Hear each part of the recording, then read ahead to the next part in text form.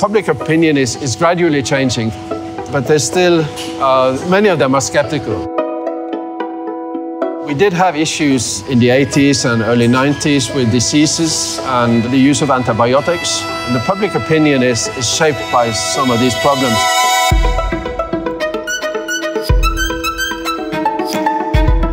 The situation now is very different.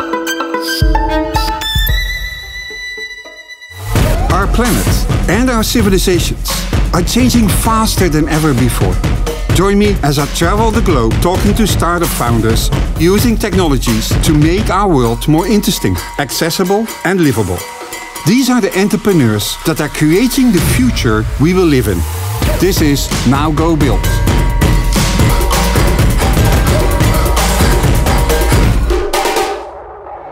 Norwegians have been fishing since before the agricultural revolution. Thousands of years. Of course, it's not just Norwegians with their stunning coastline who have turned to the ocean to feed themselves.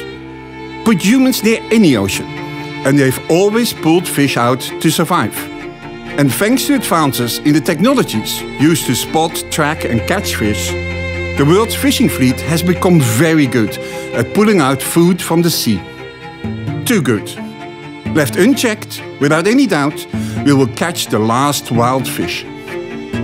Add hydroelectric dams destroying salmon habitat, climate change warming and altering all of our oceans, and it's not surprising that wild fisheries around the globe are under incredible pressure, and many are in rapid decline. Today, fishing supplies 7% of the world's animal-based protein, and the world's fisheries are the only example where we've industrialized the hunting of wild animals. Wild fish account for more than 90 million tons of fish brought in by the global fleet every year. But almost equal to that massive volume is the amount of fish that is not caught in the wild, but is farmed. In large part, you can credit Norway and the Atlantic salmon for that. In the fjords that define this landscape and much of Norwegian culture, a whole new set of technologies are being deployed to bring more farmed fish to an ever-growing population around the globe.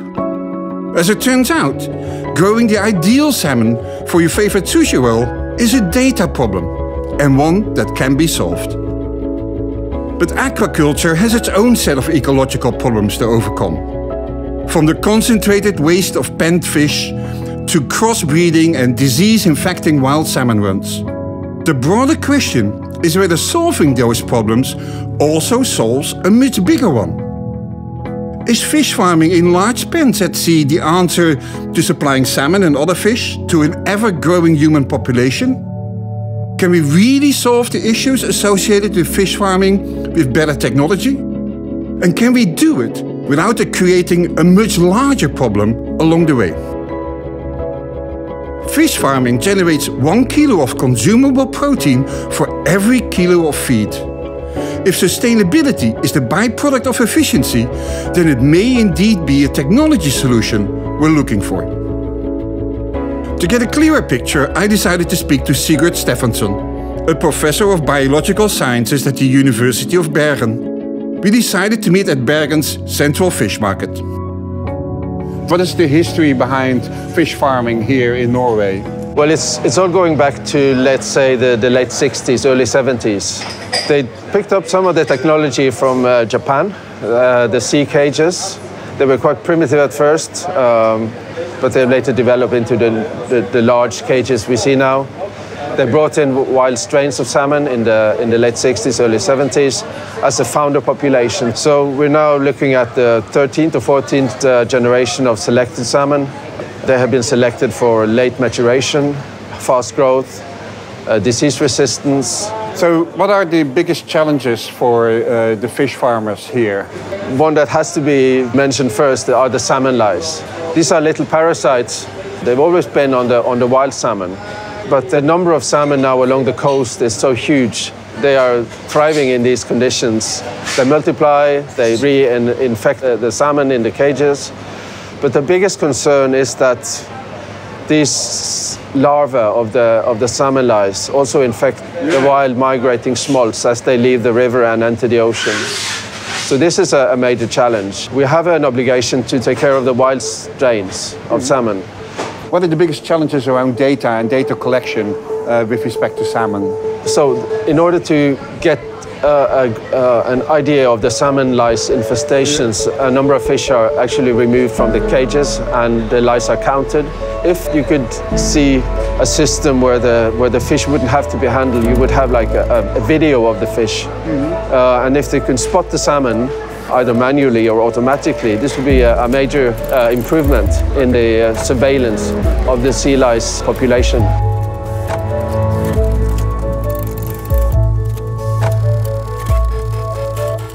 Near Bergen, one of the epicenters of aquaculture, the company Aquabite is using machine learning and high-tech cameras to begin solving some of these problems. I wanted to meet the founder of Aquabite and see how they were approaching some of these challenges. Hi guys, Werner. Nice to meet you. So tell me what we're going to see today. Yeah, so we're going to Blom-Skjeftekollen, which is one of the farms that we work with. Okay. It's in the middle of the fjord. There's 3 pens and a salmon farm and trout farm. Okay. So if the pens are out there in the water, where's your technology? Is it here on land or where is it? Yeah, it's in the barge by the pens. Okay. Well, let's go and have a look there. Okay. So is there anything particular about the Norwegian waters that makes it very good for fish farming? Two things. We got a lot of fjords, which is perfect for it's like sheltered locations. Okay. And of course there's a pure and clear water. So the waters are really calm here, isn't it? Is it always like this? No. So tell me what we're seeing here. Yeah, so this is a typical salmon pen in Norway. It's 160 meters in circumference, so the diameter is like about half a football field. Each pen has anywhere from 100 to 200,000 individuals at a given time. Okay. So in the middle of the pen is the feeder, and it's constantly dispensing feed. And so the fish are coming up to eat. They're feeding all day, so you can see the pen is actually spraying out feed right now. We're watching with camera from below, so there's an operator remotely that's watching the fish while it's eating. Okay. So if there's any pellets that come through the school as such, then they stop the feeding. Ah, okay. Why are they jumping above the water? Well, they're just enjoying it, I think. They're having fun? Or Yeah. Is it... Yeah. Here we're on a feed barge. There's someone here all day and their full-time job is to monitor the pens. They're watching for pellets and dispensing the food, and so part of the vision for the company is to ultimately get to a place where we can take a lot of that farmer's intuition and automate it using software. So tell me, where did you get the idea? How did this all get started? I actually grew up in Ithaca, New York, studied at Princeton, studied kind of operations research, financial engineering. After that, worked in Wall Street in algorithmic trading, so building models to buy and sell stocks. After that, got into a series of startups, the last of which was involved in cancer detection using computer vision. And so this company kind of borrowed elements of the previous 2 companies, in that a lot of what we're trying to do relates to computer vision and optimal decision making. Okay, cool. What was your first engagement with a Norwegian fish farmer? How did you convince them that this was a path that they needed to go?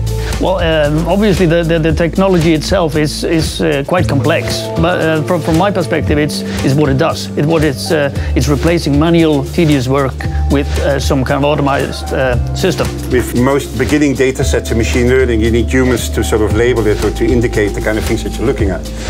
I can imagine how that works with one fish, but you've got 200,000 fish in a pen and 50 meters deep and with different weather circumstances. What were the particular challenges that you had to solve? So first, I think, is just the challenge of being able to get a camera in the pen, have the right optics. There's a lot of challenges with particles in the water and light scattering and various things like that. Once you're able to get the image of a single fish, then it's being able to sample lots of fish throughout the day. Yeah. So this is your camera? Yeah, so this is our first R&D camera. It's a stereo camera, which allows us to perceive depth and we're using that depth information to help us determine the size of the fish. Okay. The feeding, it kind of goes in a circle, and so the fish are swimming in a torus in the pen around. And so we're putting the camera facing parallel to the fish as they swim by. So how much software is running on the device itself? Yeah, so there's a microprocessor on the camera as well that's doing some light filtering. So some of the images we capture, the fish is partially in frame, or it's blurry, or it's dark, and so we try to filter the images as close to the source as possible. Okay, very cool. Yeah. Solving a problem that affects millions of fish at microbial level requires collecting data far beyond the ability of the naked eye. Collecting robust datasets from the middle of a Norwegian fjord is hard enough. But the processing of that data happens in the cloud, which requires connectivity. Every solution creates more problems to solve. So these are antennas, and they provide connectivity from the pen to the barge. So you send your data over that? Right. Do you store it here? Right, so we do some processing at the pen, some processing on the barge. Okay, and then you bring it out into the cloud as well. So you must have connectivity from the barge to the mainland. Right, so the barge also has internet, so we can get a couple hundred megabytes per second. Pretty good out here. Pretty good. Very good. So lice, I understand, is one of the biggest challenges. So tell me about sort of recognizing lice in the water or on the fish. Absolutely. So the salmon lice is a big problem in Norway. It's actually 25% of the cost of running one of these farms. And so the lice, it's naturally occurring. But in these fish farms, because the fish are close together, they can often have infestations. And so we're being able to take a picture of the fish and then understand when a farm needs to make a delicing decision. There's regulations around tracking for lice as well. So how did it traditionally happen? So this is regulated in Norway by the Norwegian Food and Safety Organization. They require each of the farms to be able to sample every week 10 or 20 fish from their pens. Right now, they go out to the pens, they net the fish, anesthetize them, and then count the sea lice one by one. And so this is a pretty tedious process for a farmer to go out and do this. And it's also harmful for the fish because you're handling them. But it's also statistically insignificant. Absolutely. I mean, 20 fish out of, is it per pen 200,000? Yeah. Right. Yeah, so it's not really a representative sample. Have you guys been talking to the Norwegian government as well, if that actually your mechanisms are way more accurate than, let's say, the hand counting of sea lice? Absolutely. The government's quite positive about the solution because it reduces the handling of the fish, it's more accurate, and we're on track to be the first device approved for electronic replacement and dispensation at this farm. Okay, so image recognition plays an important role in all of this. Absolutely. Yeah. So are these algorithms that you've developed yourself? Yeah, so the basis for the computer vision image recognition is based on a convolutional neural network. Okay. And so we're using similar technology that they've used at social media companies and autonomous vehicle companies and adapting that for the underwater domain. Okay. And so a lot of the same models to recognize an animal or a human face, we've adapted it to be able to identify fish in the image and identify various body parts, be able to uniquely identify fish and other things as well. Yeah, the secret sauce really here is in the processing of the data. Yeah, and the collection of data over time. So how did you get to the original data set? To start off, for the sea lice counting and for the weight estimation, we use a human-in-the-loop approach. So what happens is before we have any data set, we'll go and we will capture an image. We'll have one of our team members, former fish farmers, go in and annotate the sea lice or annotate various body parts.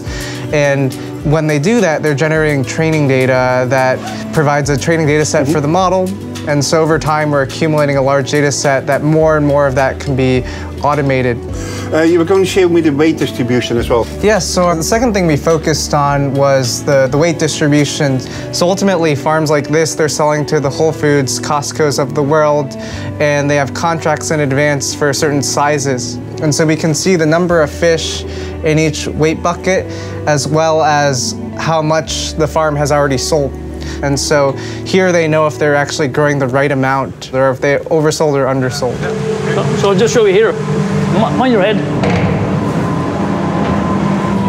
All right, and this is where the fish food is coming from. It's contained here in the silos. It's going down to the dosage system and throughout to the pens. Okay. And it will be like this. Yeah, this is how it looks like. Okay. So what is this made of? It's about 70% vegetables in practical, or soya proteins really, and it's 30% marine. So you should try it. Yeah, no, I'm good. That's good. For us, it's part of a larger kind of initiative towards food sustainability. So if you think about the Earth is largely covered by water versus land, and it's one of the most energy efficient ways to produce protein in contrast to chicken or beef. And so it's almost 1-to-1 in terms of kilograms of food per kilograms of feed. And if you look at the world's food supply is generally going 1% year over year, fish farming is growing 6% year over year, and this has kind of matched the growing protein deficit. Yeah, apparently the lack of protein or the deficit of protein seems to be a rising problem. So a lot of it is driven by population growth and also changing consumption habits in countries like China and India, where you have the rising middle class. It's in these places where they just need a lot more high quality protein. And this is an extremely efficient, sustainable mechanism of creating protein. Yeah, the problem is, I mean, you stand at the side of a pen, you can only see maybe 5%. The fish you're growing are relatively unobservable. And so this is kind of the first time they've been able to see in the pens and see how much they're actually producing. How do we reconcile the environmental challenges of industrialized fishing and aquaculture? How do we continue to supply a much-needed source of protein without wiping out salmon altogether? There's rarely one answer to a problem, and this problem is no exception.